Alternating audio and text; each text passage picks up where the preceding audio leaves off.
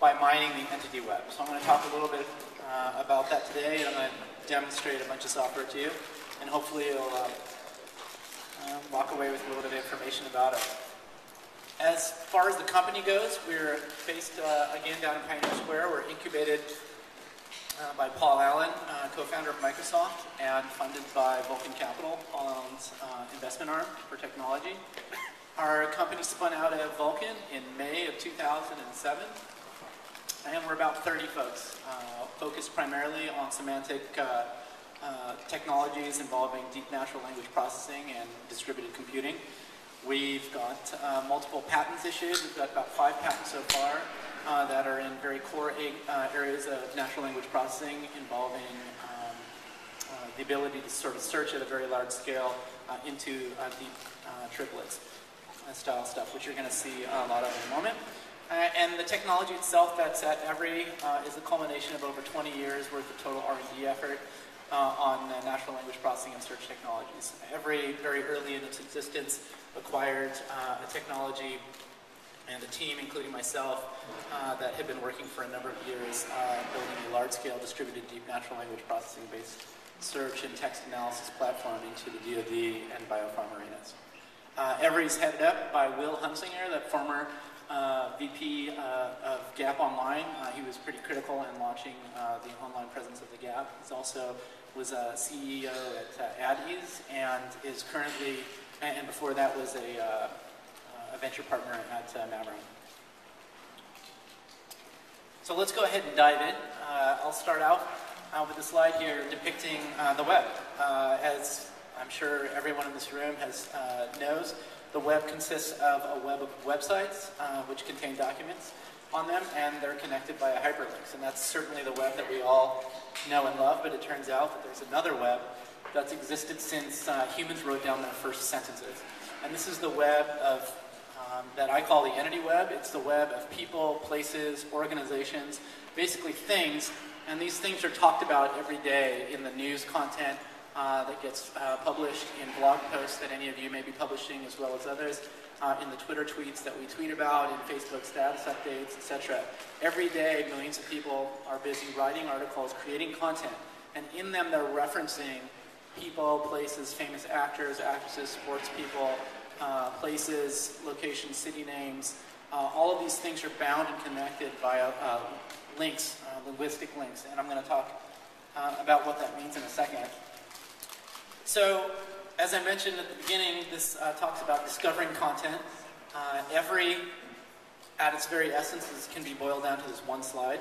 So we provide a content discovery engine, and that discovery engine recommends, so you as a user, you provide sort of 2 key entry points. You're either going to provide a topic, so you're going to say I'm interested in a particular person, place, thing, phrase, instead of keywords, or I'm interested in a body of text. The body of text could be an article, it could be a news post.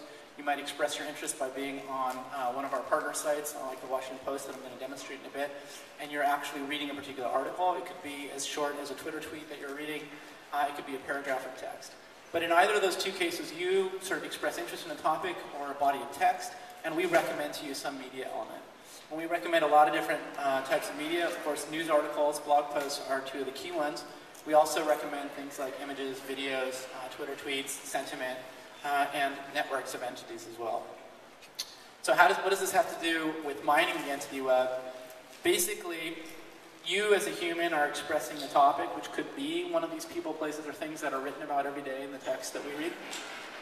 The text itself, you might be referencing, saying, give me some content, inspire me with some, let me discover some new, exciting content related to a particular article. And in that article that you're picking, inside of there are entities that are present. And then finally, in the media that we're actually indexing and serving up in our content discovery engine, there are entities. Of course, if it's news articles or blog posts, or Twitter tweets, the bodies of these media elements themselves contain these people, places, organizations, and things. And in the case of some media elements, like images and videos, we at Every don't yet crack open the media item itself and analyze the signal, but we do look at the metadata that comes out, so the context surrounding an image or the metadata around a particular video, etc. So let's take a little bit of a walk back in time. If you guys, everyone here I'm sure was in 7th grade, and at some point in 7th grade you learned grammar. Most of us tend to forget our grammar at some point, but here we'll do a little review. So first sentence here is Deep Dillon visits the UW on November 17th. So can somebody here tell me what the grammatical object is of this sentence? That's right, it's the UW. The grammatical subject is Deep Dillon, the action or the verb is the verb visit, and the complement of the preposition is November 17th, for those of you who did well in 7th grade grammar. And this particular graph here is what is sort of the key of what we store and what we search and what sort of forms the entity web from which we can build the entire Every Discovery Engine. In addition to grammatical subject, verbs, and objects, the second sentence is slightly more elaborate. Deep Dillon of every is sort of recognized as the suffix modifier of Deep Dillon. The students of UW, prefix modifier for UW. So, but that's basically the model that we're talking about. So with that, I'm going to jump in and demo a few things to you.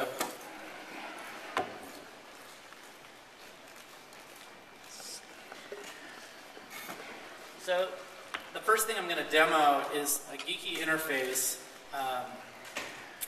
that our scientists and engineers use every day to build higher level functionality on. And you can play with this if you go to Every's Garden page, which if you scroll down to the bottom of every.com, you'll be able to navigate to. So here what I'm doing is I'm saying, tell me all of the countries that produce copper. And so what this interface lets us do is lets you sort of tap into the lower level technology that's available to our scientists and engineers and that we're continuously building on our back end. And you'll see in the left column here a list of countries that actually are producers of copper. And if we drill into a particular one, in this case Chile, we'll notice that there's a sentence here from which we derive this particular relationship. And the sentence reads, Chile is the world's top copper producer, mining about a third of global supply. We'll also notice in a subsequent sentence, stated slightly differently, Chile is the world's largest producer of copper. In another sentence here, down below, production at its Escondida mine in Chile, the biggest producer of copper in the world. So one of the things I want to point out here is, like, despite the sort of myriad different ways with which one can express this relationship of Chile producing copper in unstructured text, these are articles coming in off of news, blog content, etc., we're able to sort of distill this relationship, much the way that you may have in 7th grade grammar class. So let's get a little bit more interesting here, and let's leverage our knowledge base. So I like to describe our system as an army of 7th grade grammar students armed with a really large dictionary or knowledge base. And so we're going to leverage the knowledge base and say, well, don't just give us listings of copper, we're also interested in basically any chemical element. And so here off to the right we see more things than copper coming in: uranium, plutonium being produced, carbon, strontium, as well as zinc, silver, copper, etc. And so again, we sort of get it. Chemical elements seem like a preset value that you gave us, so that's not like, it's not interpreting your natural language there, right? What's happened? Yeah, you're going to find out exactly what that means in a second. But basically, we've got the system is Army 7th grade grammar students armed with a large knowledge base. The knowledge base, within it, we've got a few thousand different categories that are sort of a priori defined. We're going to talk about that in a little bit. And within that, across these sort of few million household named entities exist these sorts of categorizations. And so that's how we're mapping chemical element to these particular ones. And then when we actually sort of correlate that with the grammatical structures, that's when we're going into the unstructured text. But yeah, that's a good question. Please jump in at any point in time with a question. It's always more exciting and it tends to keep everyone awake, so don't be shy. But you might have to scream because I'm trying to hold the mic, navigate the laptop, and talk at the same time, so I might miss you visually. So let's do another quick query here. Slightly different query.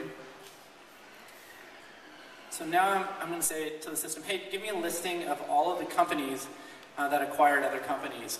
And so here, within a few seconds, or less than a second, we're able to sort of distill thousands of relationships that typically humans are involved in distilling. So these kinds of facts, usually what happens is you'll go to a major search engine, you'll type in a keyword search